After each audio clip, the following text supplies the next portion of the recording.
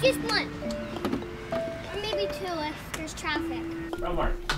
I can't really think of any other film that hinges on a small child as much as this one. It really helps that Jake has film experience because the poor guy is spending day after day not only in that little room but often in a wardrobe or rolled up in a rug. He's got to be a tough character and he's got to really, really enjoy the process of filming. He'll be kneeling there on the floor for hours and then he'll say, I think I need to stretch my legs, but I can do one more take. Jake isn't just professional, he's also wonderfully natural. He just maintains this kind of freshness about it, and then he'll come off set, he'll play with his transformers for 10 minutes, and then he'll literally bound back on to do the next take.